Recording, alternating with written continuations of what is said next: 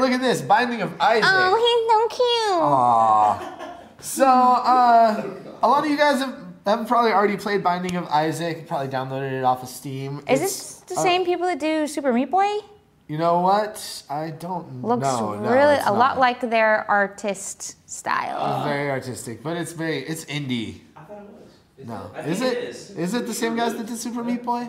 Let's Google that. It might be. At any rate, regardless of who made it, there is a serious issue. Now, this is the actual biblical Binding of Isaac. Are they going to cut his throat? No. Oh. See, this is, okay, the story of the Binding of Isaac in the Bible is... She says, no, don't cut his throat. Abraham was told by God, dude, take your son Isaac, tie him up, and kill him. Oh, yeah. And then right before he says, okay, I'll do it, and right before he does it, God says, wait, I was just testing you. I was drunk. Just a test. I called you up. I was at a party. It wasn't there, You're so sacrilegious. They're like, no, wait, don't do it.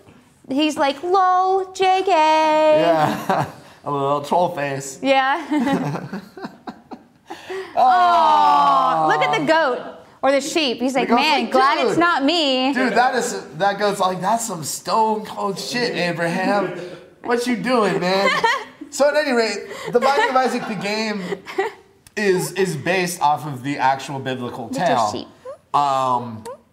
And beyond being based off the biblical tale, the visuals in the game are also somewhat, they're cartoonish, but they're very graphic.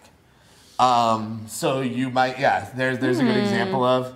Yes, it is the Super Meat Boy team. Wow, I called that shit. You did call that shit. Who's a pro? This girl. I got to give Raychul points. You got 5 Raychul points for that one. Okay, continue. So, yeah. Oh, look at the little puppy thing. Yeah, so obviously there's some very cute aspects to it, and then there's some very vulgar aspects if you scroll up a little bit more. That looks like Dookie and intestines. Did I say Dookie? What the hell is wrong with me? It looks like shit. Shit, yes. I really should have just said shit. I'm trying to be, I don't know why. I said shit like 5 minutes ago. I like how it's got little like pulp soles and they're popping.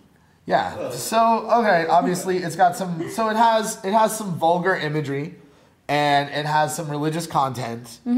And because of that, it is not going to be approved by Nintendo to go onto their cybershop. Of course not. Nintendo's a family-friendly system. Yeah.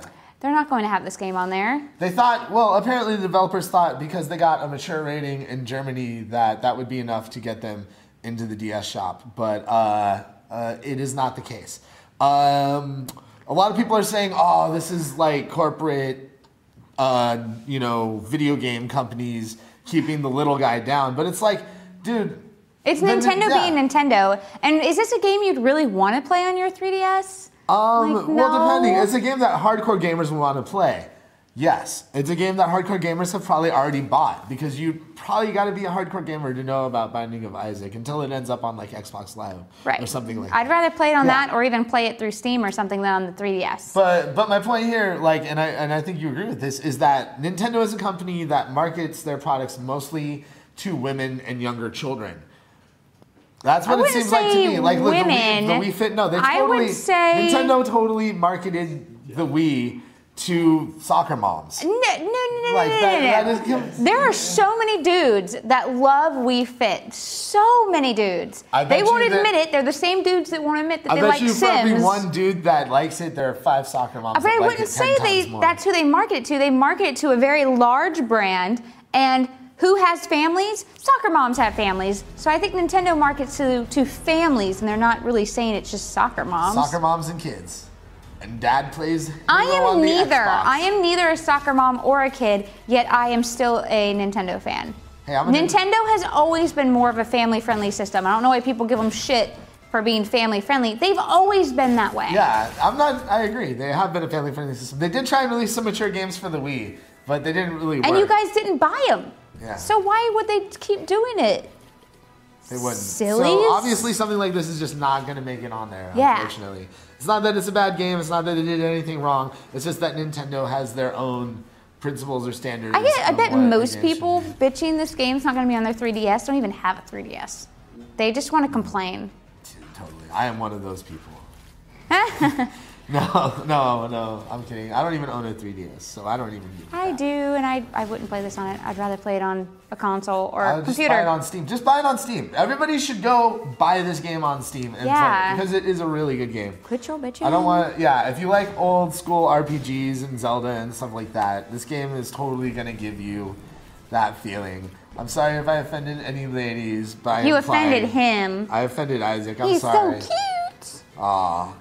He's like, It's really cheap. Just go buy The Binding of Isaac right now. Just go buy it. You don't even need a 3DS. 3DS costs you a couple $100. Binding of Isaac costs you like under $10.